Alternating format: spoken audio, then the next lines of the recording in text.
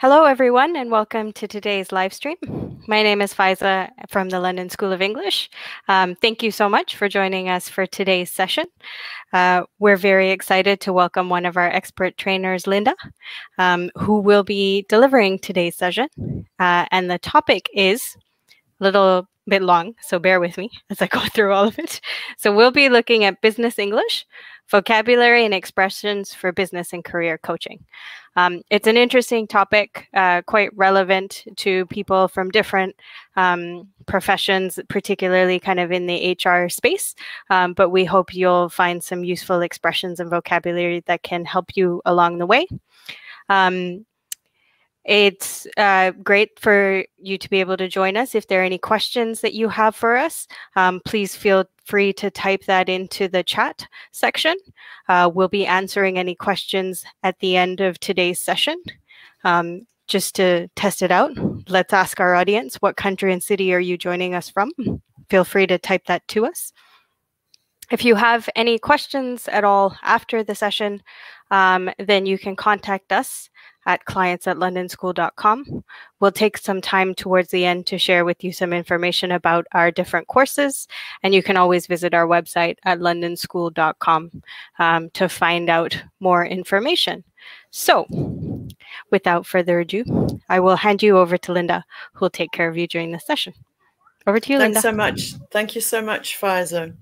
Well, I think what we should do is we should start the session with the basic definition of what a business coach is. Well, according to Google anyway.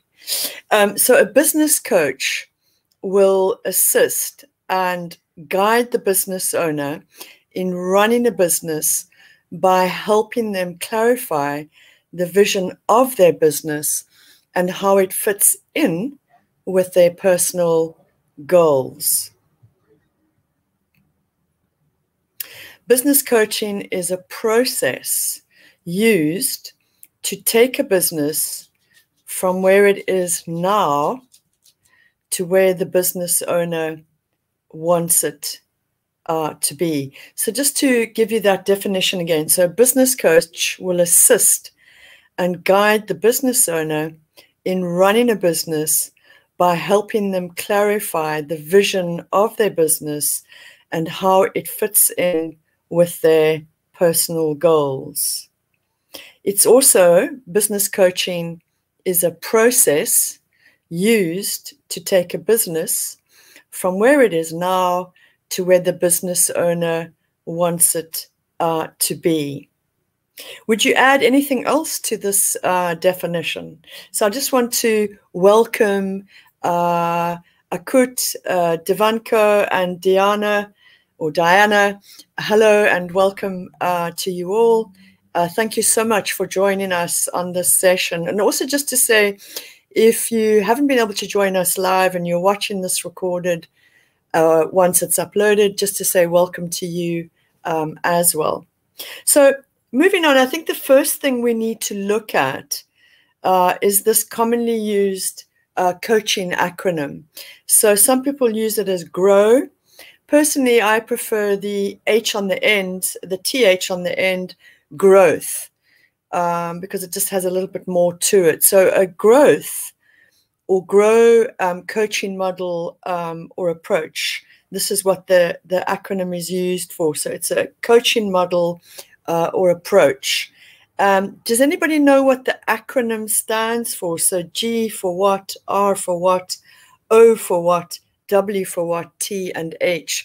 These acronyms are incredibly useful, and knowing what they mean also will help you a lot.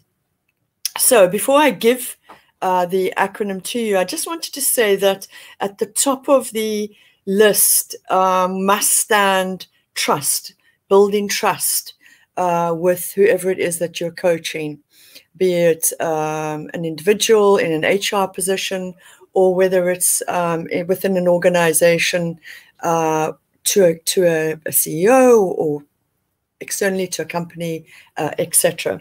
So let's take a look at what these individual words mean, letters mean from this acronym growth. So this is what it looks like. So remember, right at the top, we've got building trust. G is to focus on goals. R is about reality. O is about options. W is for will. T is for tactics. And H is for habits. So how does this tool help you? And do you use it? So if you do use this kind of tool, would you mind just saying, yes, I do, or no, I don't, or I use something else? It would be great if you could type your comments in the comment box. So how do you use this tool to help you? And perhaps you use something else. More people have joined us. So just to welcome Charo from Madrid, welcome, and also Uriel from Mexico. So nice to see you all joining us and taking the time to get involved in our live stream. So we want to find out, well, how does this tool help people, this acronym tool? How does it help people in a coaching situation? So I think the key, there's quite a lot, but I narrowed it down, and I would say that the tool helps people to do their best, definitely to make better decisions, to solve problems holding them back. This can often be an issue, especially in an HR situation. You've got a good staff member, they've got problems which are sort of stopping them from achieving their best. And of course, these problems can hold them back from doing their best. Learning new skills, so to learn new skills, and also to progress people's careers, because of course, one of the roles of a coach or an HR person is to develop people's abilities and skills and make sure that the organization or as an individual, you make sure that you motivate people to do their absolute best always. But we've got all of these words that match the acronym. But you're probably asking, how do we use it? Well, by using the tool together with questions, you could very beautifully work this and use it as a sort of a chart, really, that you could go through these kind of questions when you're in a situation where you're either HR or any kind of managerial position, or as the topic is with coaching. So let's have a look at some of the questions that you might use with each of these individual letters in the acronym. So the first one we wanted to look at is the goals. So goals, I think the important question to ask is, what do you need to achieve? What do you need to achieve? So it's quite a nice, it's a direct question, but it's not in your face. It's kind of getting to the point, but soft. And what do you need to achieve in terms of your goals? I think the next one, which is quite important, especially with the fact that the last year has turned all of our lives a little bit upside down and topsy-turvy. So I think the most important part is you're going to be asking, what's the reality? In other words, what is happening now? What's going on? And how could we help with what is happening now, the reality of the situation at the moment? Then we move on to the next letter of the acronym, which is O. And it's about options. And I think this is an important one, because what you're asking is, what could you do? Remember that as a coach, you're not giving people advice. That's not the role of a coach. But what you're asking relevant questions so that you get the other person to start thinking about how they could solve their situation. Yeah, it's much better if people come up with solutions themselves. So I think what you're going to be asking is, what could you do in this situation with these options? What could you do? I think that's the question you want to be asking in order to get to some of these solutions. Then the next letter that we're looking at is W for will. And I think the question that we definitely need to ask when we get to this letter W is, what will you do? we're putting the ball in the other person's court to find out what they're thinking. What will you do with this current situation, with this reality? How are you going to move this situation forward? And then we'll definitely naturally move on to the letter T, which is tactics. And I think the question we're wanting to be asking here is, how and when will you do it? So creating some kind of timeline. So first of all, how? What is the strategy?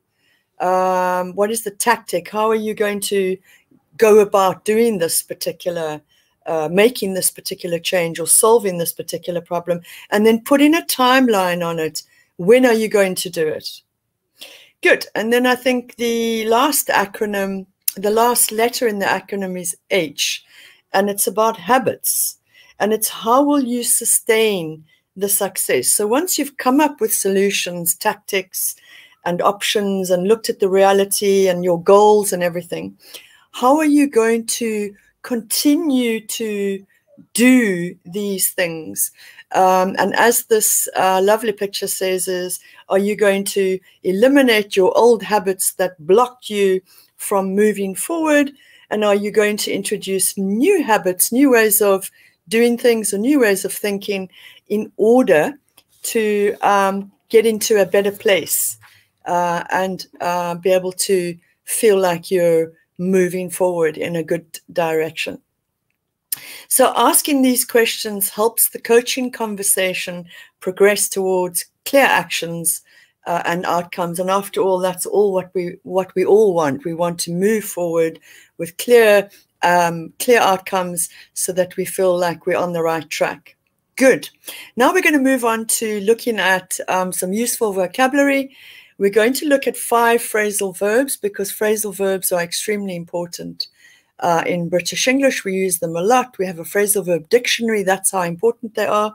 And we're going to look at 5 sentences. So first of all, I'm going to give you 5 phrasal verbs, and then I'm going to give you 5 sentences, and you need to choose which phrasal verb goes into the gap in the sentence. So if you want to, you can type in your answers. So for instance, you might put number 1, then put the phrasal verb. That'll be great.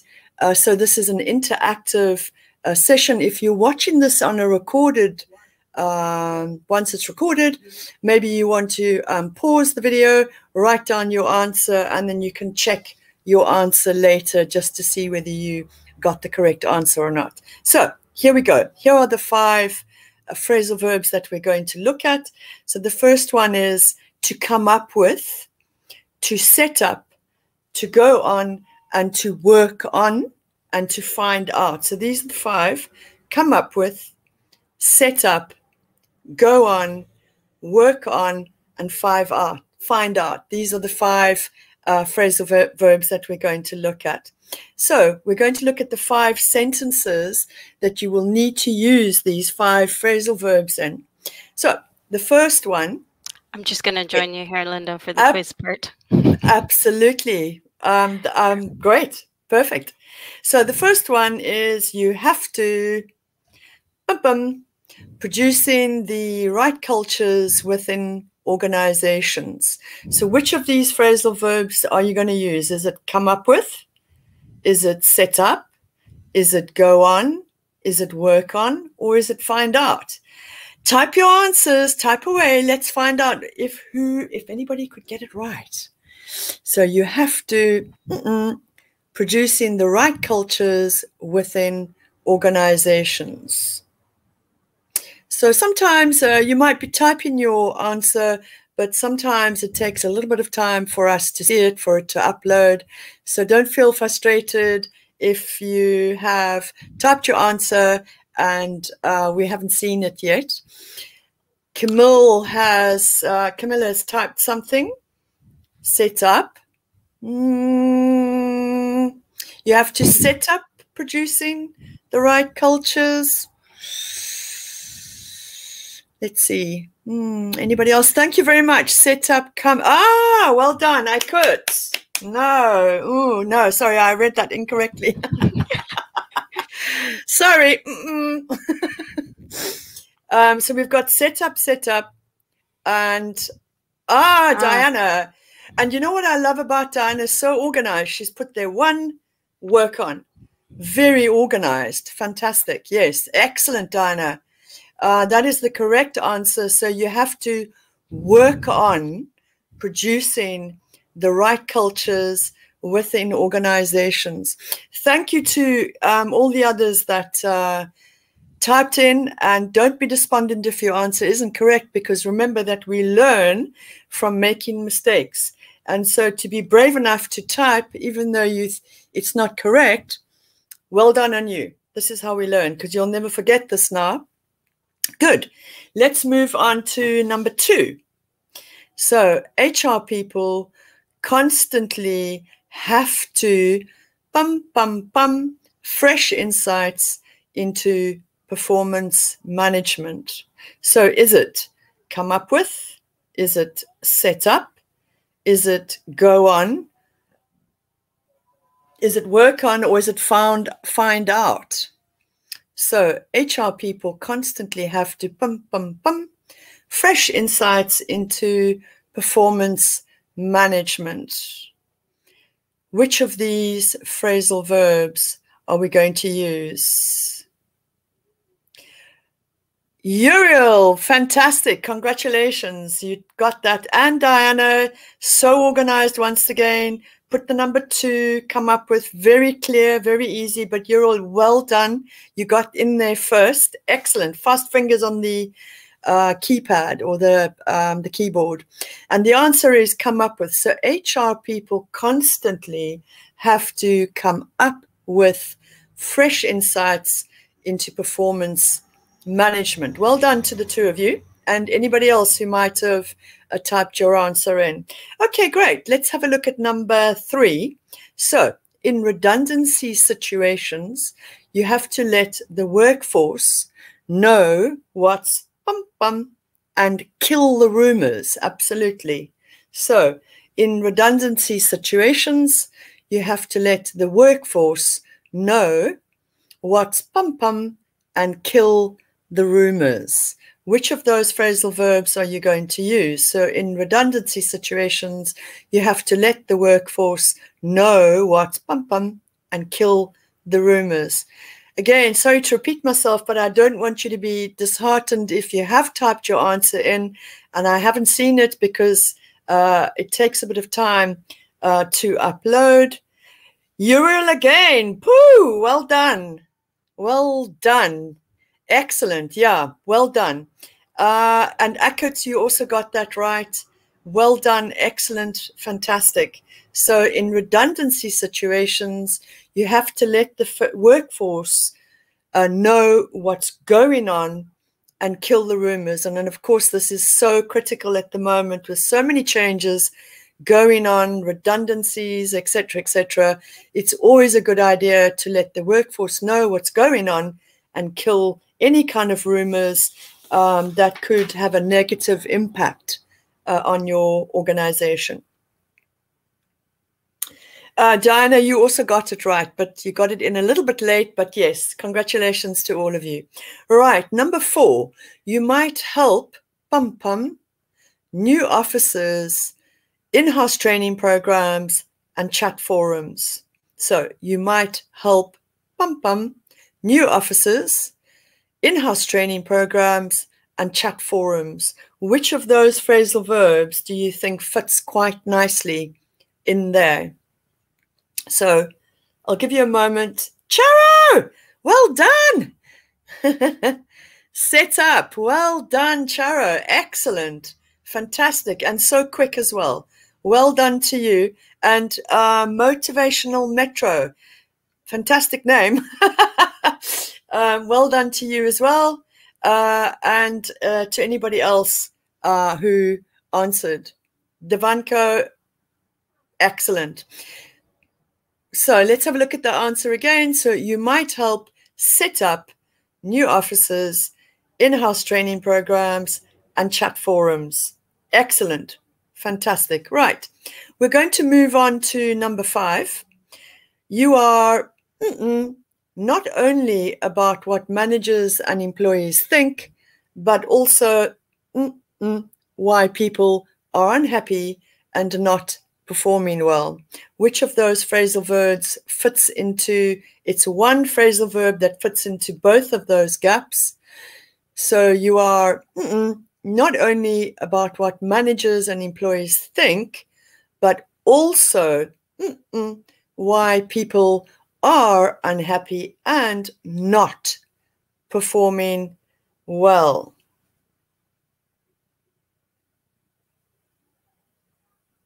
So, Charo, you got it, except that remember, we had to use it in the continuous. So you are finding out not only what managers and employees think, but also finding out why people are unhappy and not performing well.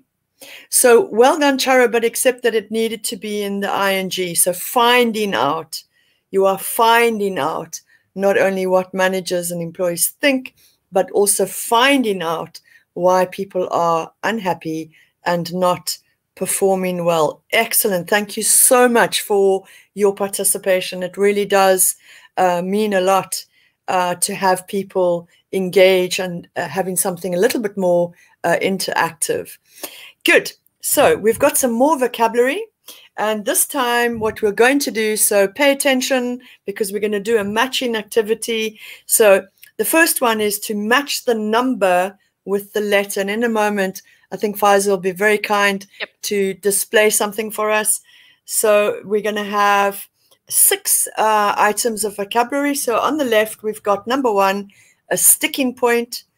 Number 2, to drag your feet. Sometimes people say to drag your heels, but I've decided to keep feet, but you might hear heels. The third one is to see eye to eye, to resolve, to take issue with someone, and the 6th one, to split hairs. On the other side, we've got definitions. They do not match, and you need to find the right number to match the right letter. So find an agreement, a major point of disagreement, an area of strong agreement, to argue over a minor point, to do something slowly, or be unwilling to do something, to agree with someone. So these don't match in order. So for instance, one might match E, one might match D. You have to find which of the points of vocabulary match correctly to the letter on the other side of the screen. So I'll give you a few moments. It might take you a bit of time. You perhaps what you want to do is just type one number at a time. So if you find the definition for number 1, just type 1, whatever you think it is, what letter it matches. Then you can move on to number 2 and type the letter that you think it matches. I hope none of you are using the dictionaries, because that would be kind of cheating, really, wouldn't it? So try and just quickly, don't spend too much time thinking about it. Just naturally, what's your first answer? Because remember, that's how you learn. If you get it wrong, then you know immediately that you didn't understand it, and this is the way that we remember. The more we just spontaneously do things, and then we see where we made a mistake, this is how we remember. Yeah, do not be afraid to make a mistake. It's how we learn when we are studying a language. Yeah, we can't be perfect all the time, not just with language, actually. So let's move on and have a look at the answers. So A, could you put there 1C, so a sticking point, an area of strong disagreement. It could be, yes, it could fit, but I had actually had it matched with B. So 1B, a major point of disagreement. I think there's some similarity between the two. So in a way, I would probably say we could allow that. I was just about to say, I think it's the nuance sometimes of like Yeah. if it is a sticking point, depending on how sticky it is. It could be a Yes. major point or it could be an area of Yes. strong. So yeah, I think both Yes. could work. Absolutely. So yes, we could say one B and one C. So I think everyone's got that right. So A could Uriel. Yes, absolutely. A could for A. No, I'm not sure. Oh, hang on. We're going all skew. I think let me Okay, get back on track. Yeah, let's go back to 2. Yes. Okay, number 2. So what's the answer for number 2? So number 2, to drag your feet, is E.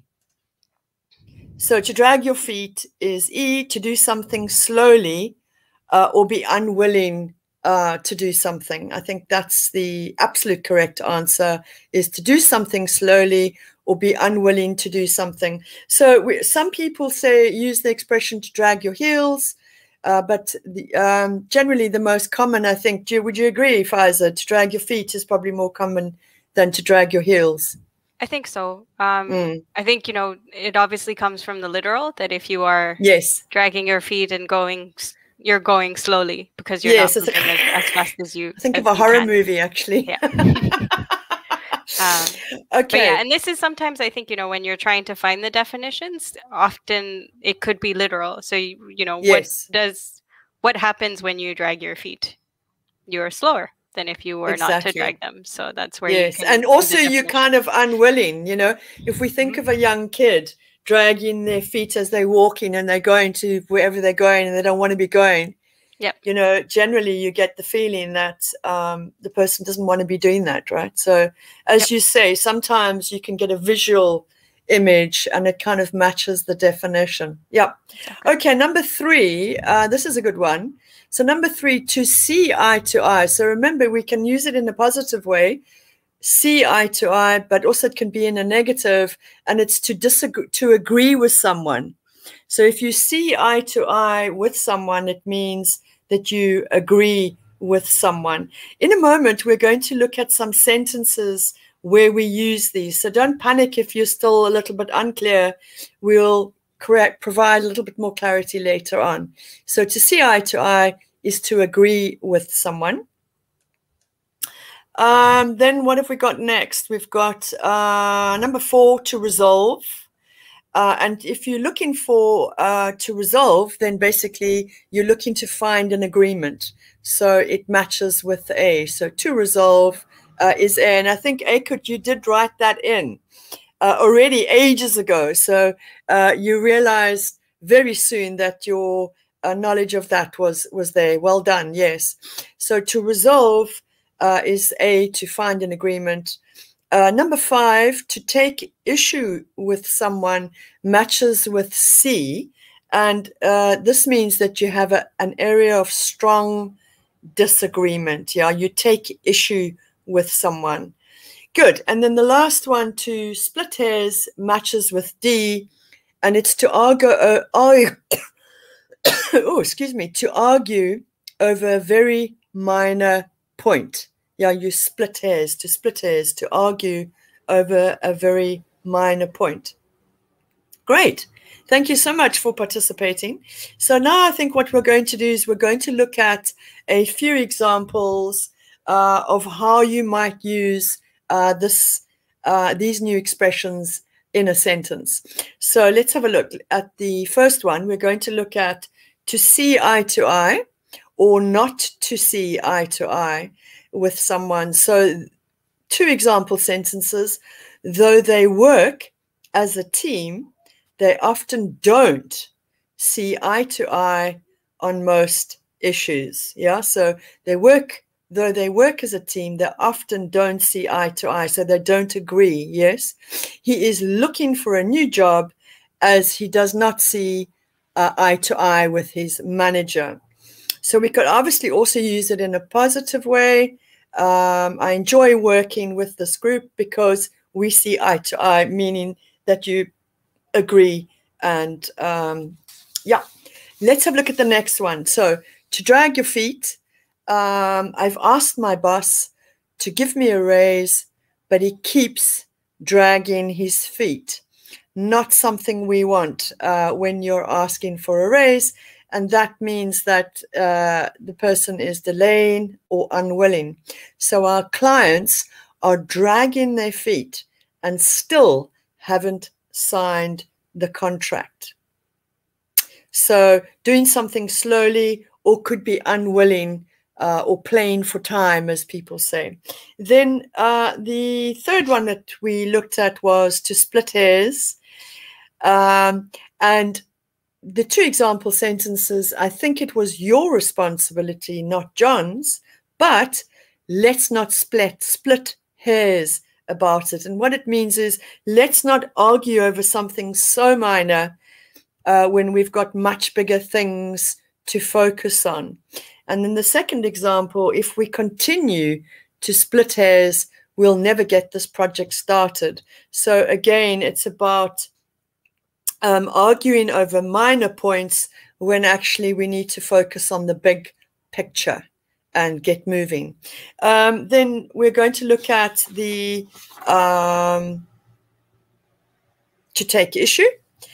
So why didn't you take issue with this earlier when we could have addressed the matter? Did anyone take issue with the proposal?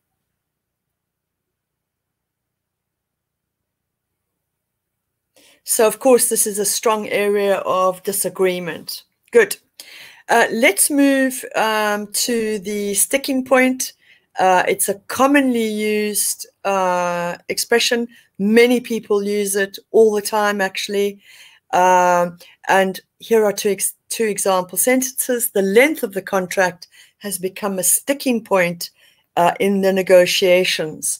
And the main sticking point was salary. So the sticking point is obviously areas where you disagree, or there is a major point where you might disagree. So here, the length of the contract and the salary were the two main sticking points where they couldn't reach an agreement.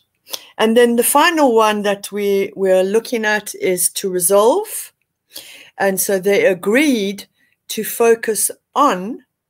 So we always use that preposition after the verb focus. So to focus on resolving the issue. And I was hoping we could resolve this issue. So to find a solution and to find or reach agreement. I think that's the key thing. So that's all as far as those phrasal verbs are concerned. But I think finally a few other things that we need to think about. So for sure, coaches and HR individuals spend most of their time communicating with people in their organizations. And very often when you're working solely in your organization, we use the word in-house. It's got nothing to do with your home, but what you're saying is that it's within the organization. So often the language that is used, because it's in-house within the organization, often the language used is more neutral. So that's why I think you might want to consider using these power verbs that I've put together for you, power verbs and expressions, to get your point across more effectively and quickly. So let's have a look at some power verbs and expressions. So on the left, we've got investigate. That's the verb. Investigation is the noun. And we can look at these two sentences and we can see that using the verb creates much more power. So we are going to investigate the matter. We are going to do an investigation. That's also fine. There's nothing wrong with that. But remember, if you're wanting to be much more powerful, much more getting your message across much more quickly, we just want to stick with these power verbs. We're going to investigate the matter. Sounds much more powerful. Okay, let's have a look at the next power verb. And we've got on the left, we've got the verb discover. And the word discovery is a noun. The first one, it took the team several weeks to discover the reason behind the drop in sales. then we're using it as a noun. The discovery of the reason behind the drop in sales took the team several weeks to find. So we can see that when you need to communicate a point quickly and accurately and get your message across without too much fluff, then we want to use these power verbs, and we can, I'm sure we'll all agree that the first one does this much more effectively. Good. Let's have a look at the next power verb, and it's perform or performance. So perform is the verb, performance is the noun, and we can see here she performs well under pressure. Her performance when under pressure is good. We can see that they're both correct, but using the power verb gets right to the point, says quickly and sweetly exactly what we mean, and we can communicate in a much faster, quicker way and get that message across using these power verbs rather than relying on these nouns. But of course, both sentences are accurate, and we could use the noun. So if you're more comfortable using the noun, that's fine. But if you want to be more effective, then we want to go with those power verbs. Here are a few other expressions to consider that give you a little bit more powerful communication, especially if it's in-house. Remember, just be aware of using them outside of your organization or your team, because it might come across as a little bit more direct, but here they are. So the first one is, instead of saying on receipt of your documents, we could just say when you get the document, or when we get the document, that's what we'll do. So we can see that using this formal on receipt of kind of makes everything a little bit clunky, whereas we say when you get the documents, email me, or when we get the documents, we'll email you.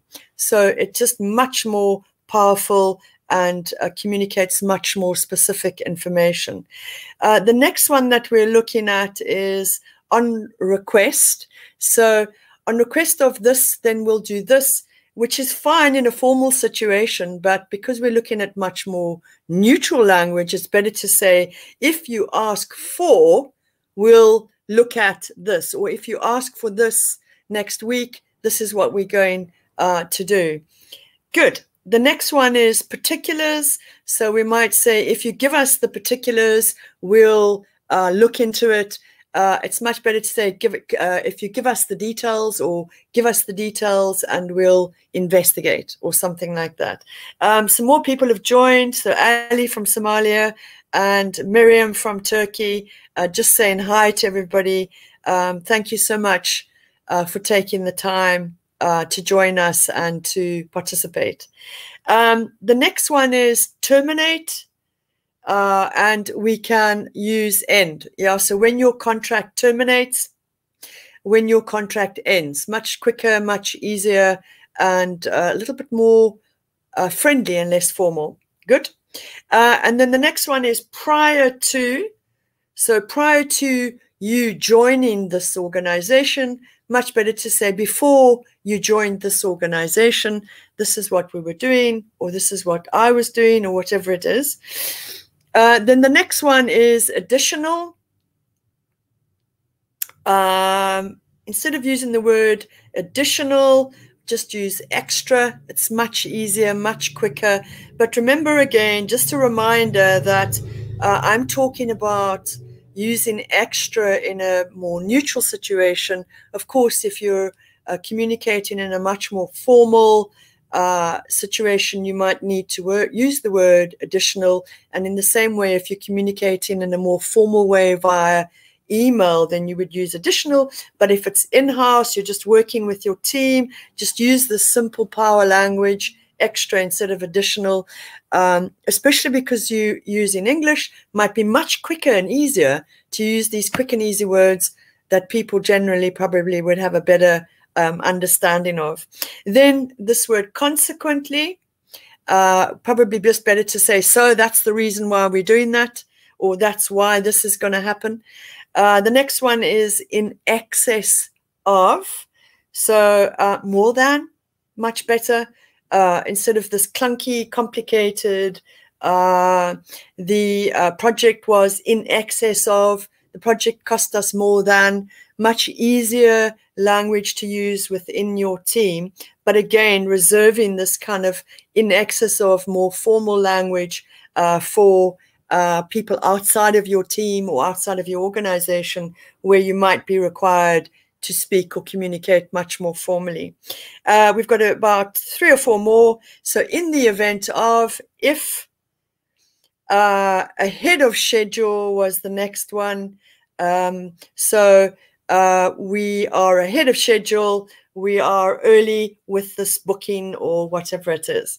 So then face up to, we need to face up to the reality, one of the acronym letters used in the growth thing. So face up to, why don't we just use face? We need to face this situation. And then finally, worst ever, we could just say it's the worst. Much easier and clearer to understand. And lastly, at the present time, very clunky, very, formal, just communicate and say, now, this is what we're doing now. And again, just a reminder about this formal neutral. So finally, I'd like to leave you with a little quote, which I think sums up our session and life in general quite well. So to effectively communicate, we must realize that we are all different in the way we perceive the world, and use this understanding as a guide to our communication with others. Thank you for your time. And thank you for listening. Over to you, Faiza. Thank you so much, Linda, for a great session. I think there are a lot of words, phrases, vocabulary, and concepts here that I know our students will find very helpful. Actually, when we started the conversation, this is language you said that, for example, HR professionals would use or career coaches would use. But I think we're finding kind of, as you've also noted, more and more that this can be used in day-to-day. If you're managing a team, if you're working together as part of a team as well, a lot of this language can help you to kind of communicate better. Would you agree? Like, how are you finding it in terms of the client? Yes, absolutely. I think that we can't sort of pretend that life's all rosy and, normal, because it's not, right? And we don't want to harp too much on the negative, because the reality is we know what we're having to cope with, and there's lots of change, there's lots of uncertainty. So I think what I am finding a lot with students is that they're saying that there's much, much more of a need to find, to use these kind of coaching tools on a day-to-day level. So, as a manager needing to deal with, staff or employees who, feeling the strain of COVID, lockdown, quarantine, working from home, screen time, all of these kind of things. So I think, it's not just HR people or business coaches that are having to ask these kind of questions. And I think the tools, the letters in the acronym and then the questions are quite key, because, if we go back and look at them, we're talking about goals, we're looking at reality, we're looking at, options, will, etc., etc. And I think that, this is so current at this moment in time. And if we look at the questions as well, what do you need to achieve? How can we help you in your role? How can we make your screen time easier or less? So I think, it's not just about coaching, it's HR, it's, I think, anybody really, even, within teams, people are supporting each other and talking. So, yeah, I think it's... I'd also say, like, for example, O is all about options. And so much of our day-to-day reality is being impacted by the options we have depending on the situation that we might be in. So I think historically for businesses, this might kind of, there's a reason I think the acronym is growth. And generally speaking, you might have to come across these things when you're in a period of growth, where for businesses, act in a certain way, or they'd work in a certain way and not have to change it so much. But I think what's happened over the last 18 months is so many businesses have had to constantly change and constantly evolve. So that's also that kind of point that we've seen with our clients as well, that, you know, they've come to join us on courses, and it's because they suddenly have a need that they didn't have before, because there's been a tremendous amount of change. And I think I'll use this opportunity also to share about the different courses that we have. So for business professionals, we've got our face-to-face courses in London. That's open here at our center in Holland Park. We're also offering that virtually. And then, as Linda mentioned, you know, a lot of this language would be relevant to people who would take our English for Human Resources course for professionals, so that, you know, we're giving them the language that they need to do the business coaching and the career coaching as well. And then similarly, we also have English for specific courses if you work in different industries and different sectors. So, you know, we're trying also our best to provide a multitude of options to support our clients, whether they are able to learn English with us here in London, or whether they'd like to join us online. And you can find a lot of that information on our website at londonschool.com. And then if you obviously have any questions for us as well, you can contact us at clients@londonschool.com. So let's just check to see if we have any questions in the chat. We don't yet, but if you guys have anything. Can I just add something? Because it's been quite fascinating. I know London School offers this, I can't remember the exact name of I think it's a sort of a quarantine package. Yep. Yeah. So I've taught a couple of students who've been on the quarantine package, and it's been so great, you know, because they've come from various countries, and they're staying in, I think the one chap was staying in one of the school's organized residences, and the other chap was staying with the host family. And both of them said they felt so comfortable, and it was so great because the one guy, actually, he took his laptop and he showed the group around his room, and he was so happy. And he said, look, I've got everything. I've got a kitchen, I've got a bathroom, I've got my bed, I've got everything I need. I can order online from various people if I want food. And the other guy was saying that the host family was great. They were treating him so well and bringing him his food to the door, and he would stand at the door, closed door, obviously, having a chat with them. And then they were so excited because they were in London, and then they were going to be moving to the classes afterwards. And I just thought that was such a fantastic thing that the school is offering. Yeah, so you can find more information on that on our website, but we're basically offering this quarantine package that when you have your first week of courses, because you'll be in quarantine, we will provide you with a free course and accommodation. And exactly as Linda said, the purpose of this is also you'll get to know your classmates. So you'll join them online for the week that you'll have to be in quarantine or isolation. And then if you opt for the test to release scheme, then after 5 days, your second and your test is negative, then you will come into the classroom and you'll know all your classmates, because before you were on the screen, and then now you'll be able to come see them face to face. But yes, we've been very lucky that we've had lots of clients from different parts of the world, and they've had a smooth process. It's been incredible. As Linda mentioned, we have basically the option to stay in a residence or to stay with the family, and many of our hosts are very comfortable and familiar with, you know, hosting students in that kind of situation, and they've been I thought that was great, you know, having that option of either in the residence or with a host family, you know, and what you feel the most comfortable with. Exactly. You know, so I think it's great. Absolutely great. If you have anybody who's watching, if you have any questions about that, then please feel free to email us at clients@londonschool. So we do have one question here from Chela, and the question is the HR term back out. Can you explain? Well, you know, the thing is, there's got to be some kind of context. I think probably back out, if I just think back out as two separate words as opposed to one, that's the first thing. I think if you back out of something, you kind of change your mind about what you want to do. We also use it, I think in America, they use it when you're reversing your car. Yeah, you back out. You back out of the garage. Yep.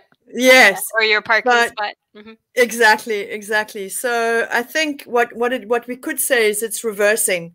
So Yep. reversing your decision or changing your mind, about something. So it could be that perhaps maybe you have a contract, you're going to give someone a contract, and Yep. perhaps the organization decides to back out of the agreement because perhaps you found out something that doesn't work, or perhaps the person that you have employed decides to back out, meaning Sure. reverse, to change their mind about what they want to do.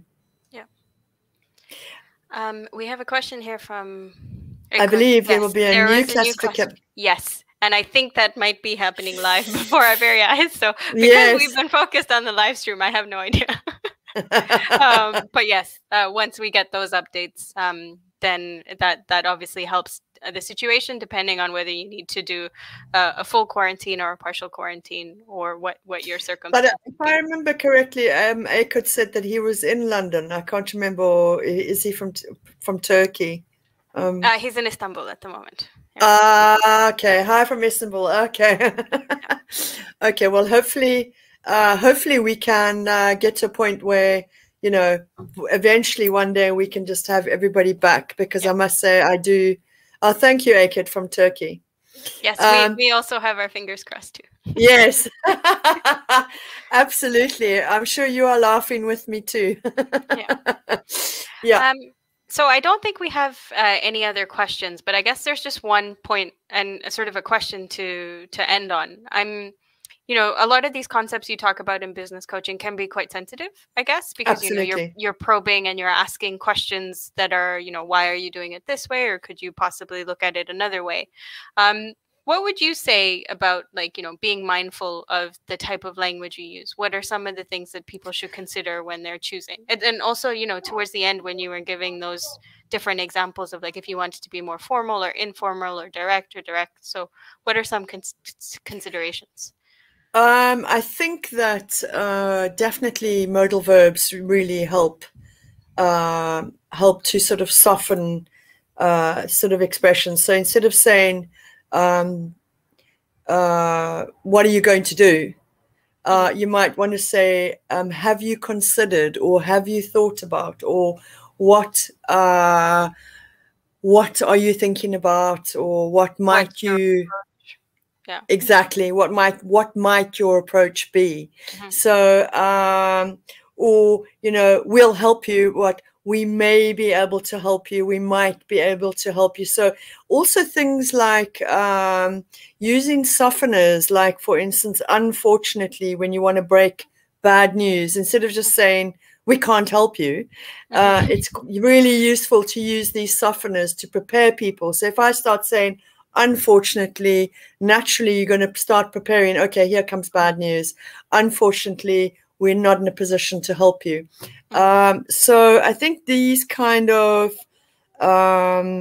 softening language is really important, especially if you've got to break bad news, or perhaps just to soften a conversation that might be difficult. And I think people are having to have some difficult conversations. But actually, on a positive note, people are also growing. I was just thinking about that when you mentioned growth. People are definitely also expanding, employing new people. So, but even so, whether it's in a negative or positive, we always need to be using much more polite, softening language in order to get that message across. I think also, just as you say, we've tried to give different options and different words, and you apply it in the context, whether it's a formal setting, whether it's internally to your team, whether it's externally. And then likewise, I think, one of the benefits of studying in our group courses is you'll have participants from all over the world. So there are moments as well where, in a particular culture or in a particular context, perhaps using language and phrasing it in a certain way will help give you a better impact if you want to be more direct, or if you want to be less direct. So that's all great stuff. I think we'll wrap it up here because we've had a fairly long session, but thank you so much, Linda, for a wonderful session. Thank you for giving me the opportunity. No problem. Thank you, everybody who watched us from all over the world. We have greetings here from Manama too. So I feel like we've covered the whole world, perhaps. Gold globe. Yeah. So thank you, everybody, for your time, for joining us, for your engagement and your interaction, and choosing to learn with us. Yep. We hope that we can support you in your language journey. As we said, you can visit our website for more information and contact us at clients at London School. And we have a question here from Diana saying, are you planning to do live streams even after the pandemic? We hope so, because we know they've been valuable to our clients. So stay tuned. Subscribe to our subscribe to our YouTube channel and you'll get notifications. And just I could thank you very much for a very lovely message. We're very glad. Thank you. And yes, your name is in the lights. this is your moment. So forever on screen. Yeah. Thank you, everybody. Thank you, everybody. Stay well, and we keep learning English, and we'll see you next time. And stay safe. Cheers. Yeah. Take care, everyone. Bye. Bye.